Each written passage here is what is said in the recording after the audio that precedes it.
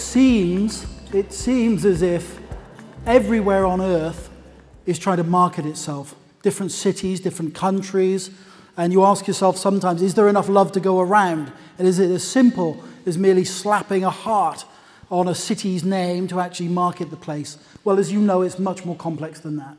And so really what I want to talk about are some of those complexities and also the marketing of Amsterdam this afternoon. And the first thing with place marketing, you have to ask yourself, who owns the destination? Okay, now this is where it's different to marketing regular brands. Regular brands have owners, and they can decide to do what they want. And they make you a promise, buy me and your life will get better. That's the intrinsic promise of all brands. Now this brings me to my communist dictators. And most places on earth do not have one single person running the place who can decide to do whatever they want to do. Most places have numbers of people who are important influencers. And that brings us really to this point about partnership and stakeholders. And that's why today, I think, is such an important event, to actually bring people together in partnership, because we see that as the most important success factor for places and destinations, that you're working together in one vision. So if I say Barcelona, what do you think of? Yeah, Gaudi, that terrible football team, Messi, Miro. I actually, for some strange reason, think of Faulty Towers. Now, why is that? Manuel, I am from Barcelona. Now, when that TV series was written, it was 1975, and John Cleese and Connie Booth, when they wrote that, they wanted to pick the place which was the blackest hole in Europe. And at that stage, under Franco still alive till 76, it was a black hole. There was no inward investment. There was no tourism. And they picked it as the worst possible place. I mean, think of the transformation now when we think about Barcelona and all the fantastic things you can do there. And intrinsically important to that success is this picture of actually a shared vision and the people, the government, and industry coming together to work together. And again, that's why this meeting and this kind of meeting is so important today. So partnership of stakeholders is really key.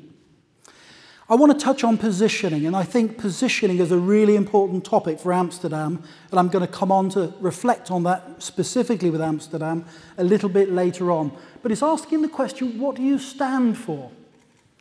And in my mind, it's about more than just standing out, attracting publicity. It's more than that. It's more about this, holding a position in the consumer's head, whoever that consumer is, and having a position in their mind as to what you're all about. That's the key thing. Now, some places, this is one of my favorite places, focus on people. People are important. And you go back to Glasgow in the early 80s, and they came up with a great idea, Glasgow's miles better. They also said Glasgow smiles better.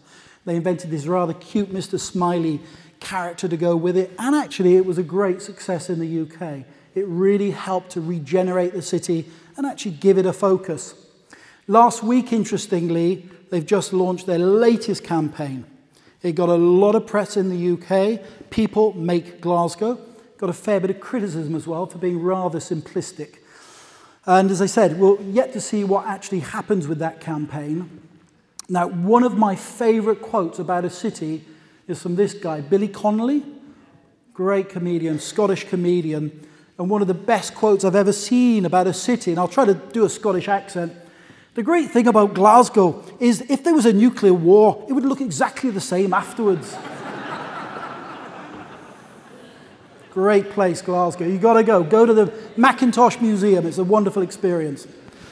Another place that focused on people. Go back to New York in 1976. You had the recession. You had energy crisis. You had terrible crime. The state was bankrupt, and President Ford refused to bail them out. And there was only one way out, and that was money. They had to generate cash. And they came up with this idea, market today, and visitors come tomorrow, money in the bank. There was only one glitch. They needed to actually execute that and get the visitors to come. And so they turned to this guy, Milton Glaser, one of the great designers of the world, and they asked him to come up with an idea and a positioning for marketing of New York. And of course, he came up with that classic symbol, I love New York. And because they said it would probably only run for 6 months, he did it for free. Now that would appeal to a Dutch heart, I'm sure. Good value for money. And as we know, it's still running today in a fantastic campaign and probably the world's most famous place. So absolutely wonderful. Sometimes when you've got nothing to use or market or position, what do? You build a fantastic building that actually creates its own infrastructure and energy in Bilbao, the Guggenheim. Go back into the 60s and the 50s in Australia. Melbourne and Sydney were battling it out for being the #1 destination. Melbourne had won the '56 Olympics. They looked like they were pulling ahead. What did Sydney do? They held a competition for an opera house and built that magnificent building in the 60s and 70s that have never looked back. So architecture can be absolutely key to a place and one of the key indicators. And the point is this, if you don't stand for anything, if you try to stand for too many things, I was talking to Franz about this over lunch, if you stand for too many things, it becomes wallpaper. And people do not get the message. You do have to have a point of focus. That's the really important point. So Amsterdam, and I want to think a little bit about Amsterdam and iamsterdam and what that's all about. And I've put together what I call a scorecard. Now our scorecard covers a number of different topics when we work with cities and destinations. Too many, I think, to cover for today. So I've actually focused down on a few I think are the key ones. And I'm going to talk about identity. I'm going to talk about organization. I'm going to talk about infrastructure. I'm going to talk about digital, tourism attractiveness, architecture, and then finally we'll come to this thing, positioning in Amsterdam, and talk a little bit about that. So let's kick off with identity. This was actually me this morning at the airport. I love that. Wonderful. When it comes to the visual identity, I think you've done a fantastic job. It's a beautifully crafted identity. I think what you've done with the physical logotypes like this is really clever. You Google the brand and you get lots of pictures of tourists with the logotype. That's what you want. So I think a really fantastic job in both the visual side as well as the verbal side, which is very important. I think the goals you're setting are both good but realistic. I think you can achieve these goals and they seem authentic. And on a similar note, when it comes to authenticity, look at the core values. And I think that lines up completely with how I see Amsterdam and the Dutch. Creativity. This is a creative place. Innovation. It's an innovative place. Entrepreneurial spirit. I think you've actually captured those values very well. So extremely strong, good and believable. I think when it comes to organization, and obviously this came into being earlier this year, with Stockholm, we actually merged our inward investment, our tourism organizations into one organization very early on. And I think it's one of the most important things we did, actually bringing a focus for the brand and its efforts. So bringing the city brand into focus onto one united platform is really important. I think it's a really smart thing. I think it's absolutely vital to make this work for the city. So really high marks for that. Planes, trains, automobiles and ships. Now, I travel in Holland quite a bit because we've actually got quite a large organisation of people in Holland and I come across to meet them and work with them quite a bit. And we take the train everywhere. And all my Dutch friends and colleagues, they complain about the trains. And I've got to tell you now, go to England. Go to the USA, and you will not complain about the trains. You've got a fantastic system, so don't complain about it. Schiphol is obviously a very unique airport, fantastic asset again, and one of the things inward investment looks for, one of the top 3 things that companies will look for. Direct intercontinental flights, really important. Fantastic port, a fantastic road network, probably too many cars, but never mind, it's there. Tourism attractiveness, and what I really like here is the wide choice. And in reading the research, it seems that people make use of that wide choice and visit different areas and see different things. And that's a fantastic thing. The other thing I like is the walkability. You can move around very easily in Amsterdam and see a lot of it. So really fantastic. Architecture. And here, I like the urban renewal.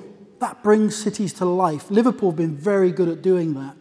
I like classic Amsterdam, obviously, and I like the modern architecture, like this building we're in, and the building over the water. So all of those things make it really interesting. I would use the word eclectic. So it's a mix. In Scandinavia, we very much have a Scandinavian style. You tend to have a very wide range of styles, but that makes it interesting and brings it to life. So again, strong marks for that. So if everything's wonderful, what's the problem? Is there a problem or not? Has anybody heard of this magazine called Monocle? Yes. It's a very, very good, slightly highbrow, design-oriented, architecture, city-focused magazine. It's about that thick. You can't carry the thing around, it's so heavy. Well, they come out every year with their most livable cities ranking. The top 25 most livable cities. Okay, so the question is always, everybody looks at this and says, well, where are we? How did we score? So the #1 city this year was Copenhagen. Wonderful, wonderful Copenhagen. #1. And then interestingly, look at the rest of the top 7. So you have Helsinki in there, you have Stockholm at #7. So the Nordics scoring incredibly well.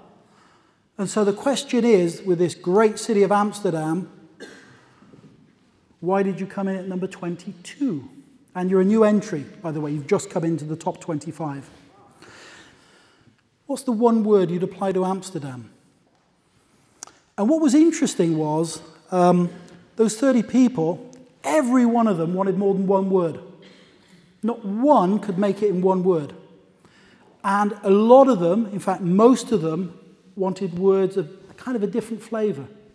So they would all use the word bicycles, tulips, canals. Equally, they would talk about prostitution or drugs in the same mix. And that was a common characteristic I could see every time they had to answer that one question. I think the key for Amsterdam is that word from Monocle, redefinition and repositioning. And I think what you've really got to think about is, how do we actually just, by doing other things and repositioning Amsterdam, drown out the other stuff so people focus on this? And I think that's the job that needs doing, that redefinition and repositioning. I don't think you have to move very far, funnily enough, because I think a lot of the things you've got naturally here you could use. But it just does need some thought if you're going to stop that being the first thing people think about. And I think that's a really important consideration. Now, with all places, all of these things, you've got to be consistent over time. You've got to keep the concept simple. You also have to be persistent. You have to keep on doing the same thing over and over again. That's why it's a very good idea to get politicians involved in place marketing very early on from both sides of the political spectrum. Because guaranteed, you're not going to pull off a great brand campaign for a city in 4 years. It's going to be 8 years and 12 years and 16 years, and you don't want them flip-flopping with different approaches every 4 years.